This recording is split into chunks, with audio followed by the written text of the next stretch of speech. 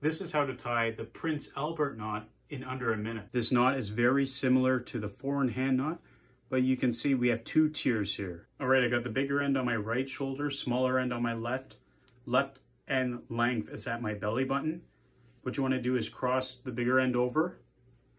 You're going to go underneath. And then you're going to use your index finger here and point down.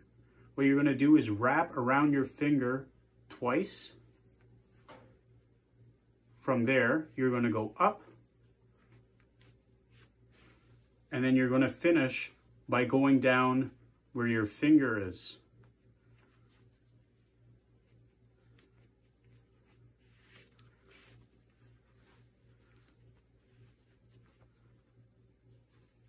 That's a Prince Albert.